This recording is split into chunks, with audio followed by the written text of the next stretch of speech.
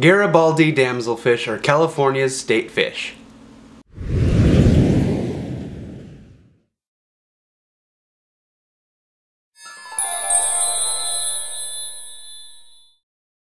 Hi, what's going on everybody? My name is Brandon. I'm a marine biologist and an artist, and welcome to Nature Meets Paper, the place where we go on an adventure to discover the world of marine biology. I love sharing my experiences with aquatic animals with you.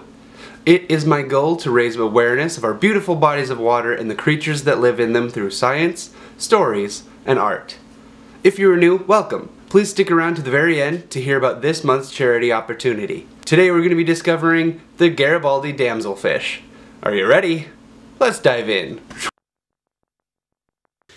Hypsypops rubricundus, wow, that's a hard one, are known as Garibaldi damselfish.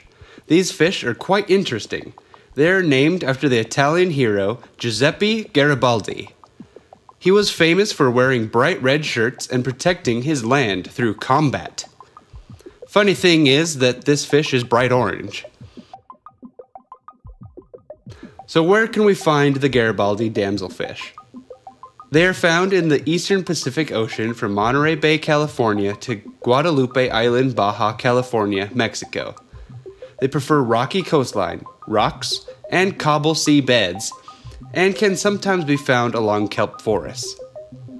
They like water between 0 and 30 meters or 98 feet deep. They spend most of their time in the midwater or benthic, or close to the bottom of the seafloor.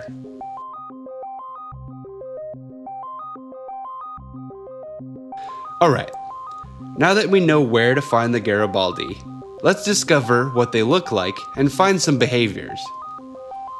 What are we looking for? We are looking for the largest species of damselfish. They are closely related to the coral reef damselfish. They are bright, almost neon orange. They stand out against the rocks and kelp. They are named after the Italian who wore red, but they are bright orange. Sometimes names don't match what the animals are described as. I will give it a pass since it was named in the 1800s. They grow to 14 inches long with a deep body. Their dorsal and anal fins mirror each other and create lobes that meet at the base of the tail. They have a rounded forked tail. They have lovely long flowing pectoral fins in their mid-body behind the gill cover.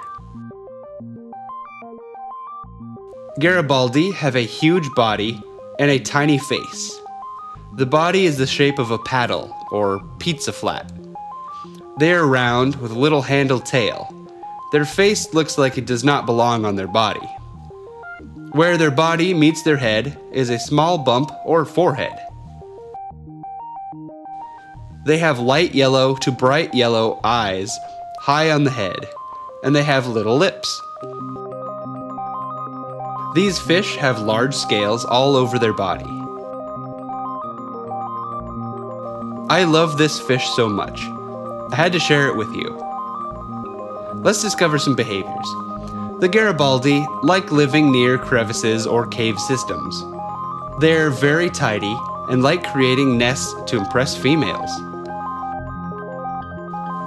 During breeding season, they clear their nests of rocks, pests, algae, and plants. If this does not impress the ladies, they swim in circles. That is impressive to a potential mate.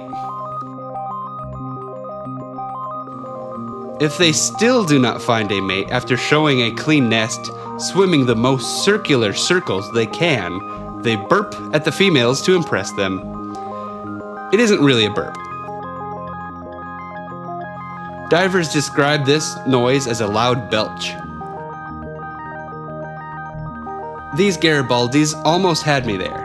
I thought they were a bunch of orange Californian gentlemen. They had a tidy place, they swim neat little circles, then whammo! Belching contest. To top it all off, they're incredibly territorial. They fight off anything that moves close to their nest. They pick up litter.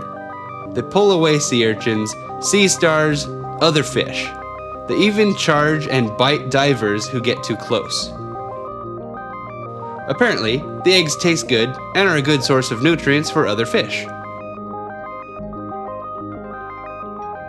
Females are choosy about the males they mate with, but once one female chooses a good male, other females choose that same male to mate with. Sometimes there are lines of females outside of a male's nest. They mix up all their eggs together, then the male chases them away and takes care of the eggs for 2 to 3 weeks.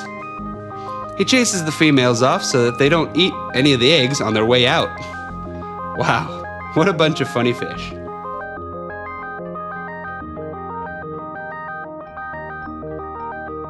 Let's transition into the next segment of our adventure. What do these fish eat and how are they doing population-wise? These fish eat invertebrates, algae, and sponges. They prefer tube worms, nudibranchs, and bryozoans.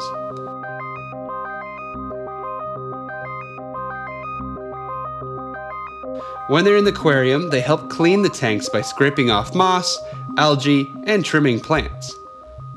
So how are they doing? The IUCN Red List has them listed as least concern. This study was conducted in 2010 and needs to be redone. If any young scientists want a fish to study, this is a cool one. This fish is not part of the commercial fishery. They are used in the aquarium trade. It is illegal to collect wild Garibaldis in California without a permit. These fish are bright balls of orange and are great for kelp tanks in aquariums. If you see one or a few in the wild, go ahead and take a picture. Just be careful when it's breeding season. They fight back.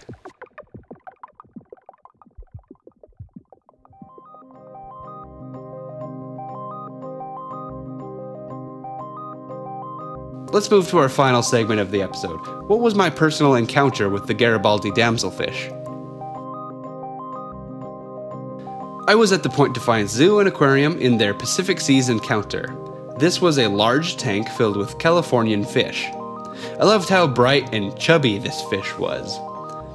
As it swam, it wiggled from side to side.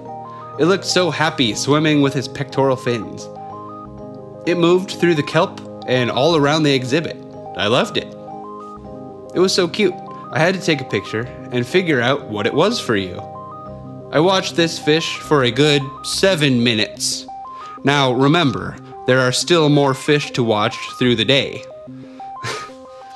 It can take a long time to go through an aquarium with me.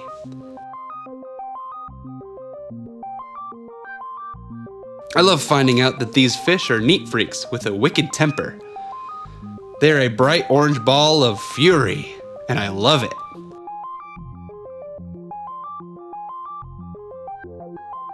I love experiencing new animals for you. They were all created so differently and with unique behavior and looks. I hope you enjoy these episodes. As the final details come into focus, I will call this adventure finished.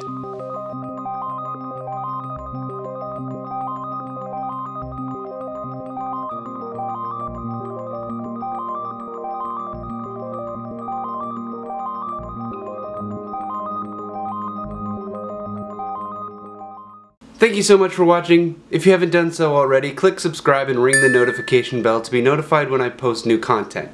I do my best to post new content every other weekend. These videos take a long time to make, and I don't want to rush the process. This month we're going to be helping the Seattle Children's Hospital. They're a wonderful organization helping families of children in the Pacific Northwest area. If you would like to donate, they have many ways that you can donate. You can donate your time, items, clothing, toys, and money. I do my best to help communities and charities that affect my family and myself personally. It's just something that it's just a way that I can give back to the community. If you would like to help this community, I sell my art in the forms of originals and museum quality prints. My originals run $12 a linear inch, and my prints run $6 and $3 a linear inch. $6 for a limited edition. I touch up on the print to make it as close to an original as possible. An unlimited version is the cheapest option for you. I have a small collection of my art in the Snohomish branch of the Expedia cruise ship centers. Sean, who is the owner, is a wonderful person. He is hosting my art there for a little while. If you want to go see that, please go in, say hello. They are really nice people, and they will show you the art, and you can talk about a cruise if you would like. I just want you to be able to support this community so that we can continue going on more adventures in the future. Thank you so much for your time. Remember to spread love and curiosity. I've been Brandon, and I'll see you in our next adventure.